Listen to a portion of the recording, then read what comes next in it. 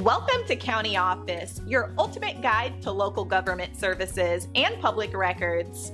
Let's get started. Is a police department public property? When we say public property, what pops into your mind? Parks, libraries, streets, right? But what about police departments? They serve the public, sure, but does that make them public property?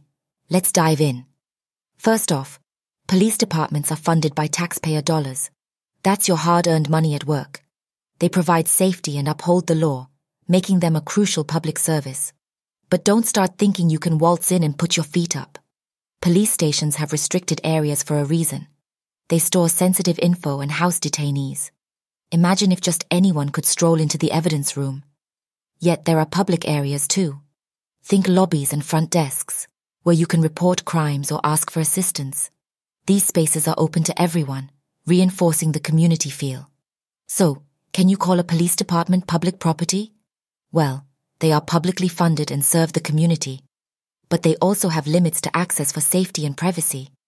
It's a bit of both, you see. Remember, while you can visit, there are rules to follow. It's not a free-for-all like a picnic in the park. Respect and cooperation go a long way.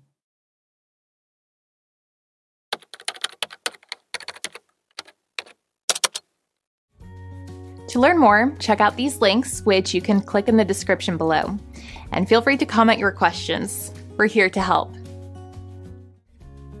Thanks for tuning into our video. Please like and subscribe and leave a comment below.